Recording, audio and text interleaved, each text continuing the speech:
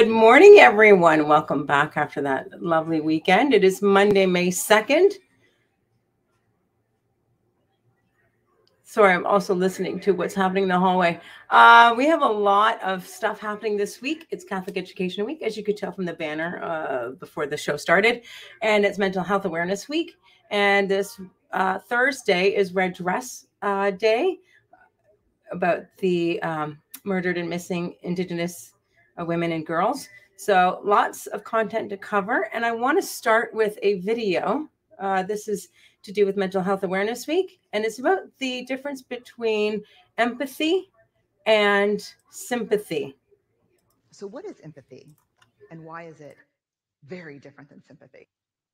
Empathy fuels connection. Sympathy drives disconnection. Empathy, it's very interesting. Teresa Wiseman is a nursing scholar who studied professions, very diverse professions where empathy is relevant, and came up with 4 qualities of empathy.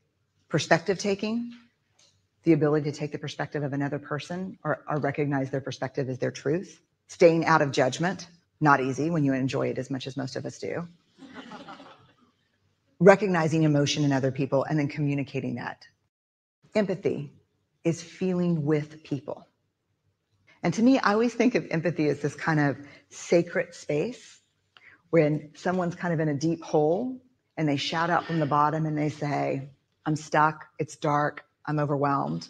And then we look and we say, hey, climb down. I know what it's like down here, and you're not alone. Sympathy is, ooh, it's bad, no, you want a sandwich? Empathy is a choice, and it's a vulnerable choice, because in order to connect with you, I have to connect with something in myself that knows that feeling. Rarely, if ever, does an empathic response begin with at least.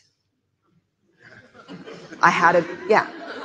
And we do it all the time, because you know what? Someone just shared something with us that's incredibly painful, and we're trying to silver lining it. I don't think that's a verb, but I'm using it as one. We're trying to put the silver lining around it. So John's getting kicked out of school. At least Sarah is an A student. But one of the things we do sometimes in the face of very difficult conversations is we try to make things better. If I share something with you that's very difficult, I'd rather you say, I don't even know what to say right now. I'm just so glad you told me. Because the truth is, rarely can a response make something better. What makes something better is connection. I love that video. So that is the difference between empathy and sympathy as we start Mental Health Awareness Week. It's also Catholic Education Week. But let's quickly go through announcements. I have less time to go through them. To the Cast of Assumption's Greatest Show, please remember there is a mandatory meeting today on your lunch. Please see MS Teams for all details. And I don't know if I mentioned this, but congratulations to the senior mock trial team on their first place finish last week. Thanks to the junior team for helping out during the day. The senior team will now move on to Halton Championships on May 20th. Well done. Anyone interested in some part-time work, cutting grass, tidying gardens, raking for family in the neighborhood, please come by the main office for more information. Anyone interested in playing senior or junior tennis this year, please sign up outside of the Facet office on the athletic board, print a permission form from the school website, and submit on the first tryout, which is likely going to take place on, where's my, Wednesday, I believe. There we go, that's that one.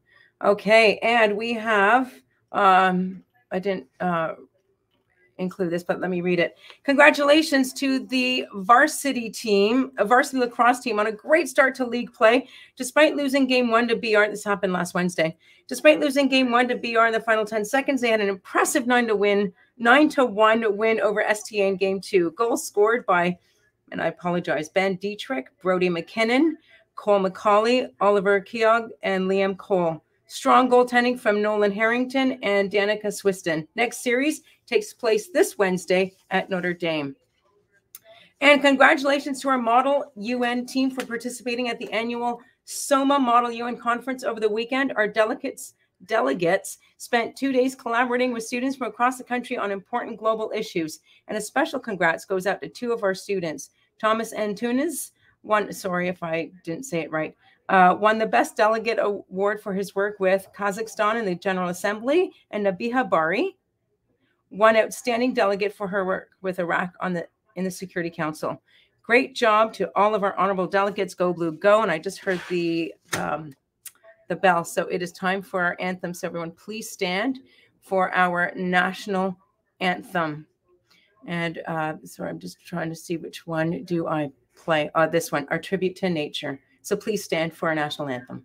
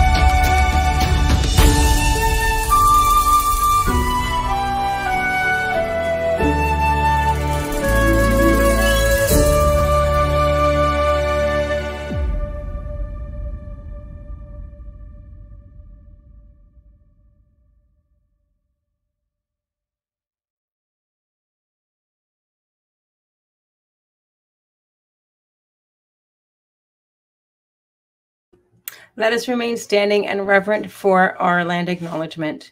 As we begin our new week of living and learning and growing together, we do so on the traditional lands of the Anishinaabe, Ottawadaron, Haudenosaunee, and Métis peoples, with whom our Catholic social teachings call us to solidarity.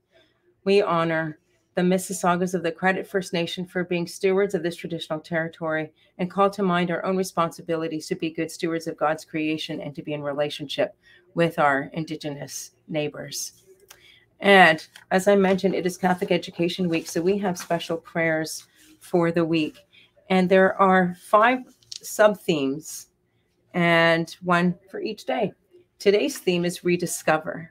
So after, 2 years of what we've been through, we are rediscovering what it means to be in community, what it means to live with gospel values, to be people of faith, to be people of different faiths living and working together. So we pray, and let us pray for peace as well, for our world, for peace in our homes. And join me, where's the chapel? Join me in the chapel for this. In the name of the Father, and the Son, and the Holy Spirit, amen. God of all people, you bless us with the gift of community, where we find your love in each other.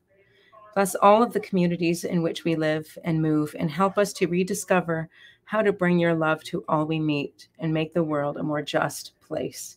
We make this prayer in the name of Jesus, your Son and our brother. Our Lady of the Assumption, pray for us. In the name of the Father, and the Son, and the Holy Spirit, amen. All right, lovely people. That is all the other announcements. If I said it too fast and you want to review them, they're on the TV at the main office. They're on Instagram. They're on our website. Stay tuned for this week's edition of the Crusader Chaplain Chatter. And because Journeying with Jesus, you can't see, but I'm wearing the shirt. It used to be the Walk with Jesus. They've renamed it Journeying with Jesus. Would normally take place on Thursday, and it is taking place on Thursday. We are adapting it here. I would like to invite those of you on your lunch who you'd like, if you can, to join me for a lap or two around the track. So on your third lunch and on the fourth lunch, let's walk the track and walk together. And Eid Mubarak to all our Muslim friends and neighbors. They are breaking their Ramadan fast, and Eid is a big feast. So happy feasting to you, and blessings on all of us. Have a lovely day, everyone. Happy Monday, and we'll see you around the halls or see you tomorrow. Take care, everyone.